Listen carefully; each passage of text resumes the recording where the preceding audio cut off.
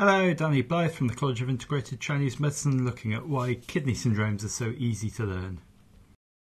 Remember, this is for acupuncture students only. Please pause and read this. Functions of the kidneys in traditional Chinese medicine has very little to do with functions in Western medicine and much more to do with the endocrine system. Just a reminder that we're not talking about the kidneys as we know them in Western medicine. This is quite a different concept. Functions of the kidney, the most fundamental thing is that they form the root of yin and yang for the rest of the body in the forms of the jing and fluids and the ming men, the fire at the gate of life. Kidneys store jing for birth, growth, development, reproduction, and the jing produces marrow, which fills the brain and the spinal cord, the bones, and helps with blood manufacture. It's the basis of kidney qi, and it's the basis of our constitution or resilience. Our jing starts off as being our inheritance account and often gets unfairly accused of being like DNA, and it becomes our savings account in that we can add or subtract to it, whereas our qi is like our current account, which can top up or draw from our savings. In the classics we have that the kidneys store the essence. They govern pre-heaven, former heaven, before we're born. They are the pre-heaven's root of earlier heaven, and they govern the bones and engender the marrow. They also dominate fluids, control the reception of qi, descending of lungs, the kidneys receive the qi.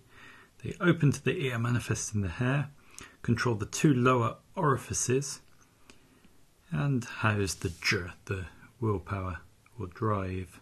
We see with the kidneys, because they're the basis of yin and yang, our basic patterns are kidney yin deficiency and kidney yang deficiency.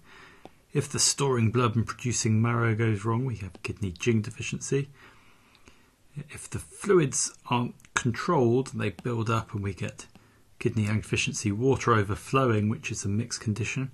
If the fluids are deficient, the yin's deficient, the fluids are deficient, we get empty heat building up and empty fire blazing, which is a mixed condition.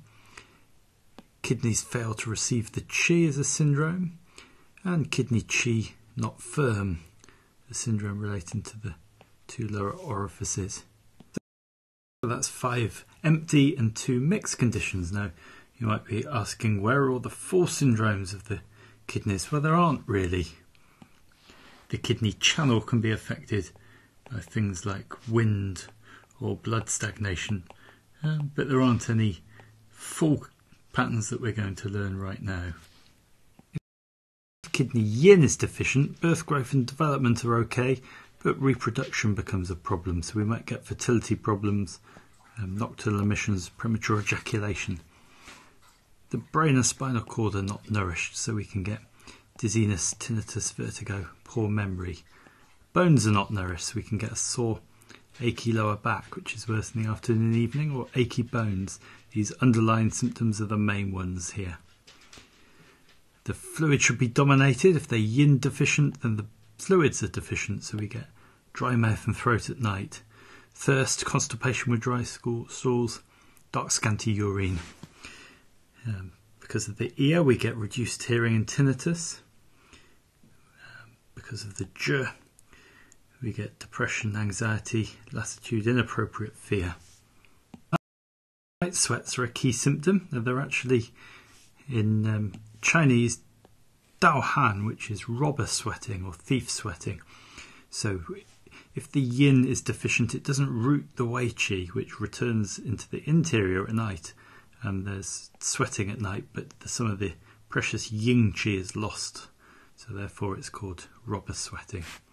We also see this unrooting in the pulse, in the tongue coating, and in the person themselves. They can be nervy and unsettled.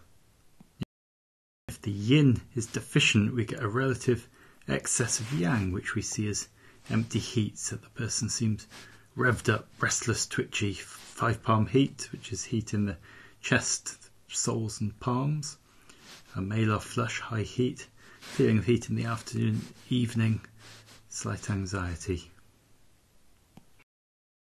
With kidney yang deficiency, We also see reproduction affected with infertility, low sperm count, impotence, premature ejaculation. The bones are also affected. This time we get a lower backache, which is worse when cold and tired, and we get cold and weak legs and knees. The fluids don't get properly transformed, so they can either be lost as abundant clear urination, or they can build up as leg edema and waking up at night to go to the toilet. The two lower orifices are not controlled, so we can get frequent pale urination, nocturia, loose stools, and especially waking up first thing in the morning with diarrhoea, cockcrow diarrhoea. In terms of the jur, we see, rather than restlessness, we see more apathy and inappropriate fear. If the Ming men becomes weak, we get empty cold symptoms. So feeling cold, key symptom, lethargy, key symptom, cold back and knees, bright white complexion.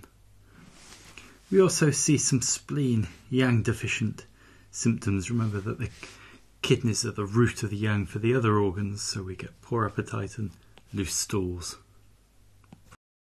We compare these two main patterns with yin deficiency, the person's hot, dry and agitated, versus yang deficiency, cold, waterlogged and flat. So with yin deficiency, a malar flush, yang deficiency, bright white complexion. With yin deficiency, the backache is sore and achy and worse in the afternoon and evening.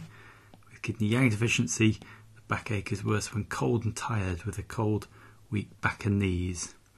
With kidney yin deficiency, fluids are deficient, so the urine's scanty and dark, thirst and sips, constipation, dry mouth and throat at night. Whereas with yang deficiency, there's clear abundant urination, no thirst, and the stools tend to be loose. Fluids build up as edema in the legs. In deficiency, we get empty heat symptoms, agitation, anxiety, restlessness. With yang deficiency, we get empty cold symptoms, tiredness, lethargy, apathy. With yin deficiency, these rob sweating and the 5-palm heat, versus yang deficiency's cold back and knees and feeling chilly. Yin deficiency can also affect the marrow with dizziness, tinnitus, vertigo, poor memory, poor hearing, whereas yang deficiency tends to affect the spleen, so we get poor appetite, loose stools. Qi not firm is a variation of yang deficiency with weak yuan qi, weak kidney qi. Fluids aren't transformed and therefore we get sinking or leaking, which affects urination, the jing, the sperm and the uterus. So in terms of urination, dribbling, abundant, clear, frequent, weak flow, stop-starting, enuresis, nocturia, leaking. With the jing or the sperm, we get nocturnal emissions without dreams, premature ejaculation, or spilling over the sperm.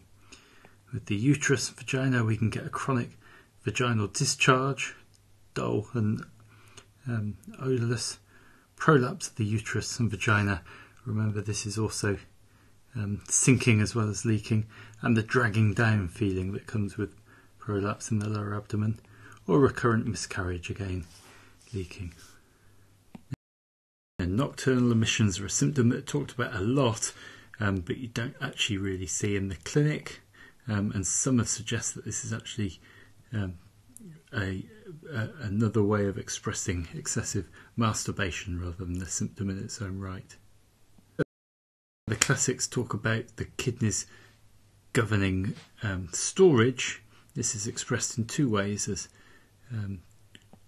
closing and storing, and sealing and storing, which you can see in kidney qi not firm. If the kidneys fail to receive the qi can become stuck in the chest and not descending, and the fluids can become not dominated.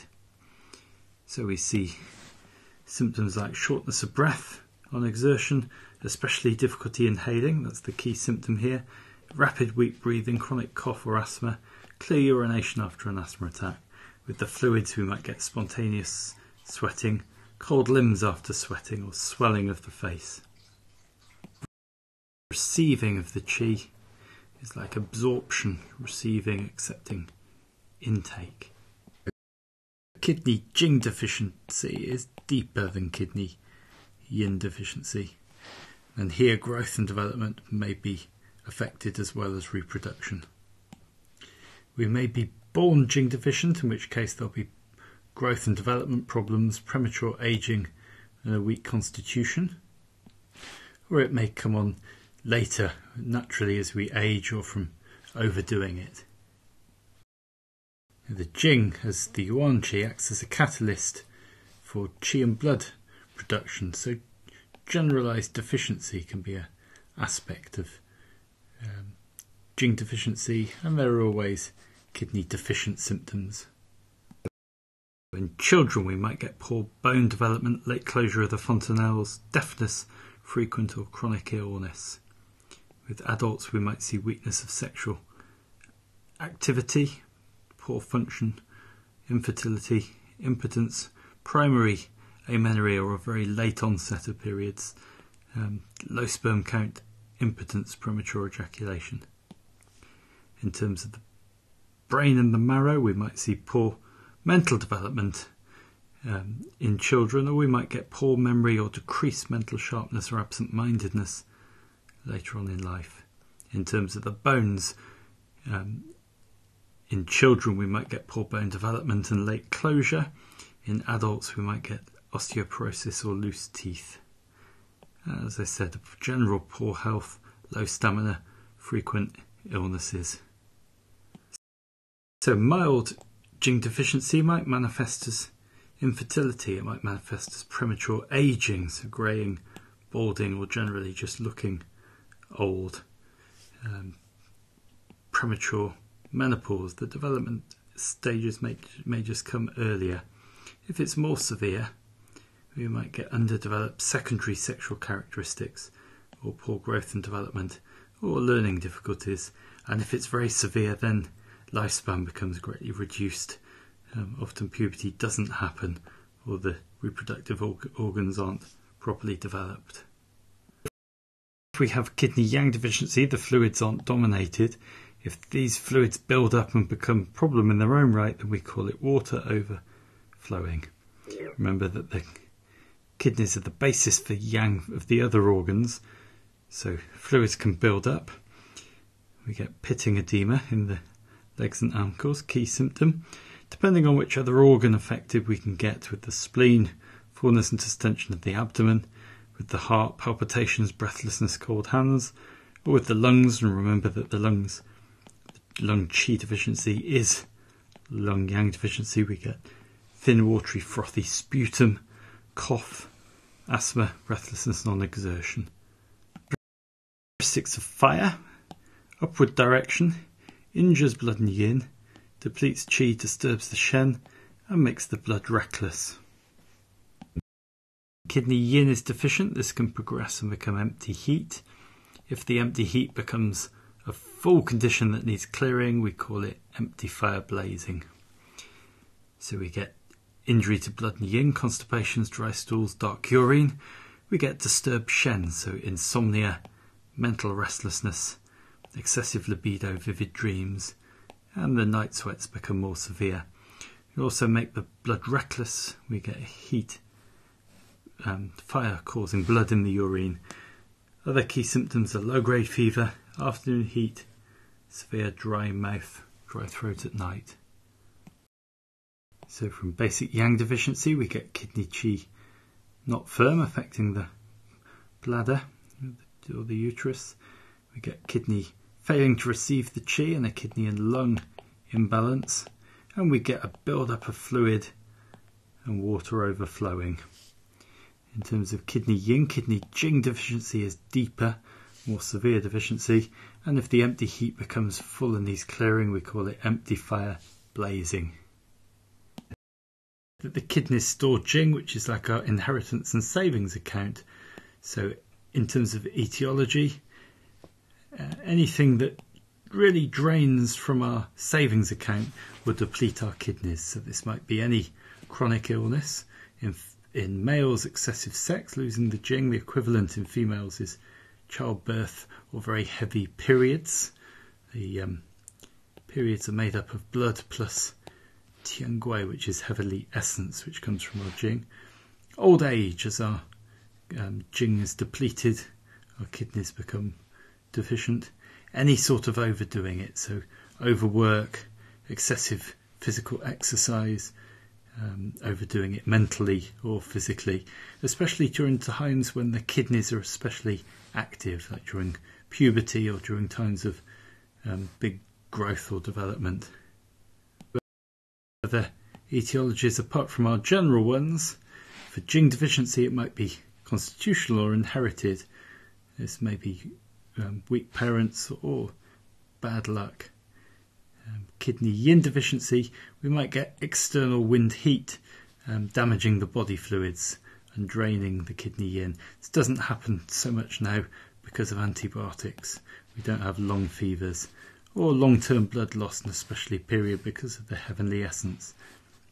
With empty fire blazing, emotional problems, and especially because of the kidneys, things around fear and anxiety might increase the amount of heat and so combust it into fire. On top of the general kidney etiologies, for kidney yang deficiency, a diet that's too cold and raw will affect the spleen yang, which in turns will draw from the kidney yang. With failing to receive the qi, there might be inherited lung and kidney weakness. This might be a weakness from parents having had lung disease. Kidney qi not firm with all of those bladder and prolapse problems is very common after childbirth, and as the kidneys become more depleted as ladies age, this can then come up as more of a problem later on in life. And with water overflowing, because the other organs involved, of the spleen yang deficiency, heart yang deficiency, or lung qi, which is yang deficiency, this can also lead to kidney yang deficiency, water overflowing. Treatment principles are very simple. Nourish the kidney jing, we nourish the kidney yin. With the kidney yang, we tonify and warm kidney yang, but also strengthen the ming men with points like du fo and using lots of moxa. With empty fire blazing, we also need to clear the empty fire and pacify the shen. And with kidney qi not firm, as well as tonifying and warming kidney yang, we need to reinforce and stabilise the kidney qi and possibly raise the qi. With kidneys failing to receive the qi, as well as tonifying and warming, we need to stimulate the kidney's reception of qi function, and we need to descend the lung qi. And with water overflowing, we also need to transform water, clear the full element, and tonify and warm whichever organ is also involved, spleen, lungs or heart. Patterns for you once more on the key symptoms: kidney yang deficiency, weak cold lower back, weak cold legs and knees, lethargy, feeling cold, lethargy. Kidney qi not firm, we get urination weak, leaking or dribbling. Kidneys failing to receive the qi, we get shortness of breath, difficulty inhaling, chronic cough and asthma. And water overflowing, we get pitting, edema of the legs and the ankles. With kidney jing deficiency in children, we get poor growth and development, we get frequent and chronic illness, poor mental development. With adults, we get weak sexual activity or function, weak bones and teeth. With kidney yin deficiency, sore achy lower back, night sweats and a dry mouth and throat at night. And finally, empty fire blazing, insomnia, night sweats, scanty dark or bloody urine, excessive libido, mental restlessness, and low-grade fever or afternoon fever. That's the kidney syndromes in a nutshell, and thank you for listening.